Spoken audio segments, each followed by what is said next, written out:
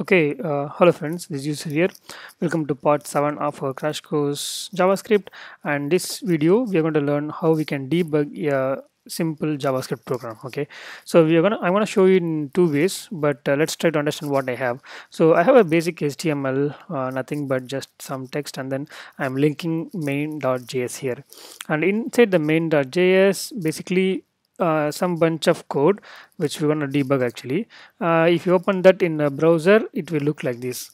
So if you refresh this page, right, so we're going to seeing the result of this execution of the JavaScript. Now we're going to see how we can go step by step in the debug mode and see how the execution is happening. So we're going to learn that in two ways, meaning that I'm going to show you how we can debug using VS Code, and then how we can debug using a Chrome inbuilt debugger. Okay, fine. For JavaScript in VS Code, right? So generally, if you want to execute JavaScript program in your laptop, then you should have Node.js installed. So inside the VS Code, you can click terminal and new terminal. It will open up the integrated terminal actually. So if you have Node.js installed already, if you type node-v, you will see the version, and then basically you need to give node the file name, the JavaScript file name, then it will basically execute the result here. So now if you want to debug this code, before even we go to the debug, right, let's try to understand what we have written here. So basically we defined a console log, just a simple console log. Then we have three functions created, but we have not yet called the function, and there is another console log. And then I'm calling an add function, which is this one. If we expand that, right, so we have a bunch of console log, and then we are inside that we are calling the function one. And if you go to function one, we are calling function 2. Okay, that's how the code is written to visualize the call stack and so on. Okay, so let's try to execute in debug mode and see how it works. So for that, we're going to click this icon, debugger icon actually. Okay, then we can see JavaScript debug terminal. So if you click that, right, basically we'll get a new terminal for debugging. So as you can see, it's a JavaScript debug terminal.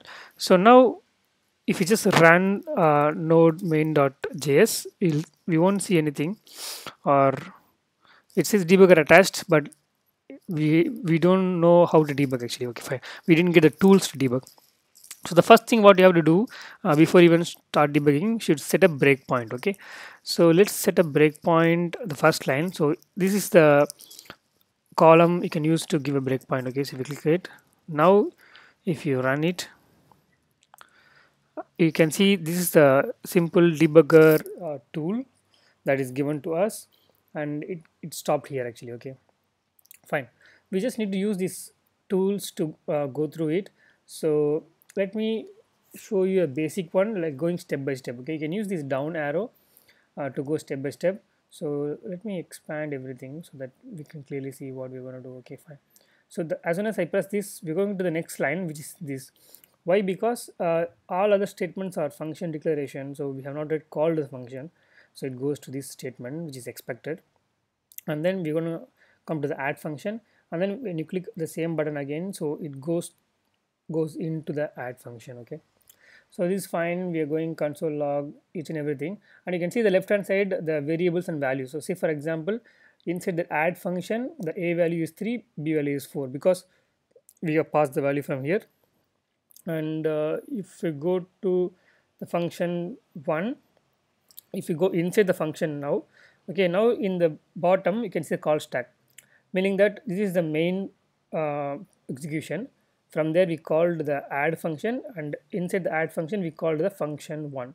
So currently the program is at function 1. Okay, that's the call stack.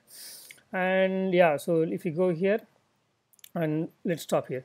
So now you know that if you press this again, it's going to go into the function 2, and it will come here, and the call stack will be added. Now I'm going to explain the purpose of the another button here, so which is called step over, meaning that when you are in a function call, you know that you don't want to go inside the function, but just go just finish the function and then go to the next line. Basically, if you want to directly come from here to here, instead of going inside the function 2, then use this. Okay, so if you press this, as you can see, the execution happened for function 2, and then the call stack comes to the next immediate line. Okay, cool. So then I go back. Now the function 2 is already finished. Function 1 is also going to finish now because we are in the last statement. and we are going back to the now add function. Okay, so it goes on like that. Then yeah, it's very straightforward. And let me tell you, okay, now I'm here, right? So I want to directly, okay, so if you finish that add also, then the return statement is came, and then this is finished. Now we are here. So if you go to the next line, we are going inside a for loop, and we know that loop will run for 10 times because that's how we said it. But the important thing is this particular arrow mark goes so deep, meaning that if you look closely, first we are in the initialization statement. Right now you see, then we are comparing whether the I is less than 10 or not. Yes, then we go to the execution of the loop. After execution, we go check the increment. So you can see a simple arrow mark symbol, right? So you can see how it is being moved. Then we are comparing, then we are executing, then we are again incrementing. So that is the detailed level of debugging we can get. So now I don't want to wait for everything, I just want to come to the last statement. Then basically you can set a breakpoint and press the play button. So the play button, what is going to do, it is going to run the program until it finds the next breakpoint. So if you click this, we should directly come here, and then the program ends. Okay, now we kind of uh, understood the basics of debugging. So let me do it again. We need to learn one more thing. Okay, so we used this button. It's taking some time. Yeah, so we know the purpose of this button and this button and this button, but what is this for? Okay, it's called step out. Okay, so which means, like, say for example, you have function 1 calling function 2 calling function 3. Okay, currently you are in function 3, but you want to go back to the function 2. I mean, you want to finish the function 3 and then go back to the previous function. Then we can use this. So let's try to see. So first what I'm going to do, I know it will come here, it will come here, it will come here. So I'm going to set a breakpoint here, okay, in function 2. If you did a play button, then as you can see in the call stack, add, we call function 1, then function 2, and then we stopped here. Okay, so now I'm going to step out of function 2. Okay, so if you can look in the call stack, now we have 3 call stack, right? If step out, then actually we are going back to the function 1. So that's how the step out is being used. Okay, so basically it's going back one call stack. That is the purpose of the button. Yeah, and then there is a concept of conditional. Okay, so there is a watch section, meaning that throughout this journey you want to look for a particular variable. Okay, so say for example, so I want to watch maybe, okay, sum. Okay, so currently says there is no value sum it's able to find, but we can see the sum is defined at this point. So meaning that if I give a breakpoint here and then play, yeah, now you can see sum is 7. So when basically you can type a variable name here, and if that particular variable is exist at that point in time, then it will show you the result. Okay, and you can also do some expression and so on, which is like bit advanced step. We can cover it later. Okay, so now this is the crux of debugging using VS Code. Now I'm going to show you how we can debug using Chrome. So it's very straightforward. Here is our uh, Chrome window. Cool. Let me refresh. It will again run everything, no problem. So if we go to the source section, okay, you can see that our basically our code is here, right?